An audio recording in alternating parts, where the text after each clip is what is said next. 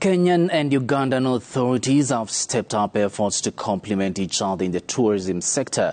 Uganda's Consul General in Mombasa Paul Mukumbya says international tourists arriving in Kenya's coast region can complete their excursions in Uganda, which has different packages from what Kenya offers.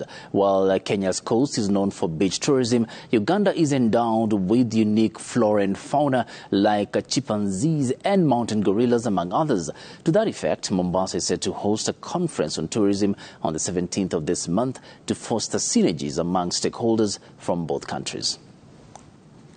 Germany coming to the coast. Now these people, some of them are retirees who have come to the coast 1, 2, 3 times, and they come and are seeing the same thing.